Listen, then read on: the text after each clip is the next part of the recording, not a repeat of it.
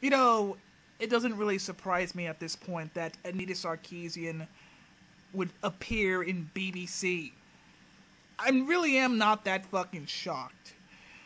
Because apparently every news outlet, every area that's not, you know, have never really touched much on the internet, have actually explored the internet and actually looked at the videos that Anita Sarkeesian has put up and actually look at the responses that Anita Sarkeesian has gotten.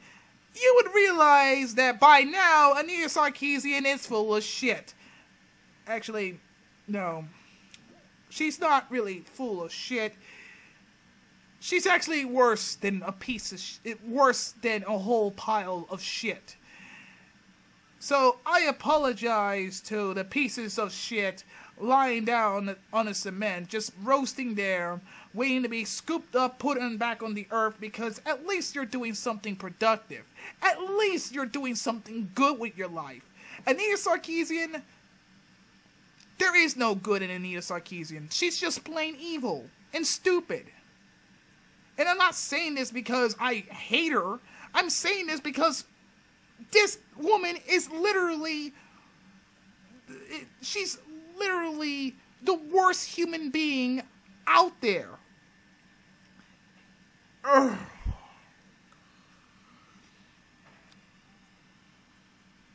So, I'm not going to go into too much details because, quite frankly, I already made enough videos on Anita Sarkeesian, and I'm pretty sure that WarCorp 666 can agree with me.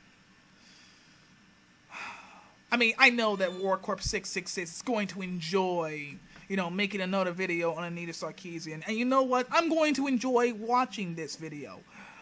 But until that day comes, I'm going to have to make my video on how stupid this really is. Anita Sarkeesian launched a crowdfunding appeal to finance a short film she wanted to make, looking at how women are portrayed in video games. Welcome to our multi-part video series exploring the roles and representations of women in video games. In response, she was inundated with rape threats, sexualized and violent images, her website crashed, a computer game that invited you to hit her created. Now, I want to point out something. For the drawing, it's art. So fucking what? And also, keep in mind that this is a game. A fucking game that we're allowed to, punch Anita Sarkeesian in the face. Which, by the way, is completely not that uncommon to have for celebrities. If you become a celebrity, chances are you're going to see games like this one. But Anita Sarkeesian is the only person, and I repeat, the only person that would take serious offense to this. That's how pathetic Anita Sarkeesian is. I wanted to know whether Anita's experience could reveal something fundamental about the dynamics of online abuse.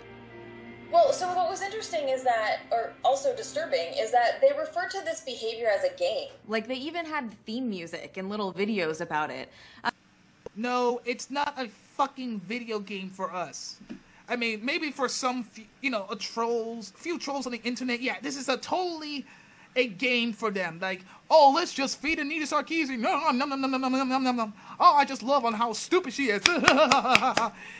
But this woman already knows that she was going to attract a lot of trolls. And then when she looked at I bet she hasn't even looked at one YouTube video that opposes Anita Sarkeesian. Let me try it again. Let me refresh that, okay? Anita Sarkeesian is pretty much just looking at every YouTube video as the same as every other troll video. Just a total game for them. They have no constructive criticism, just words that just, doesn't make any sense. That's Anita Sarkeesian's logic. That is why no one can take her seriously except for the thousands of feminists who worship her like she's some sort of holy deity. And I feel like while it is disturbing to think of the abuse and assault of a woman as a game, it does help us sort of understand how this kind of cyber mobs operate, right? They were showing off their abusive behavior to one another. And so you kind of have this like macho posturing happening where they're earning the praise and approval of their peers. And this is not just anonymous either, right? We're actually seeing the faces of some of the people. And Anita Sarkeesian has never bothered to look at any of these YouTube videos. Again, not once. Any video that's supporting her, she'll gladly, put it on the internet, put it on Twitter for people to see so that way people can suck on that guy's dick. But any video that constructively destroys her videos, that's a no.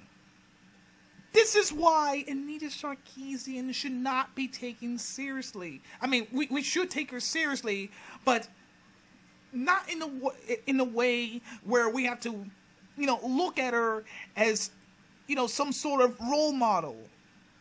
Anita Sarkeesian does not know how to handle criticism.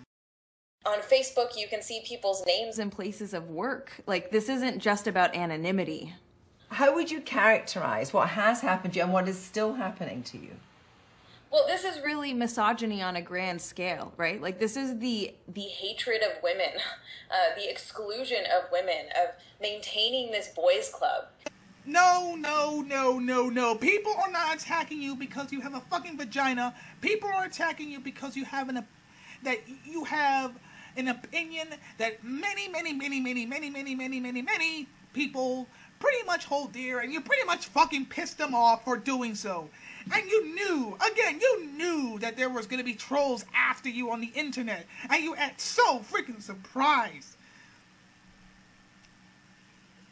This is why people like Movie Bob are not on YouTube defending you. They're on Vimeo, on their own websites, so that way their own fans can go grab his dick and suck on it as hard as they could.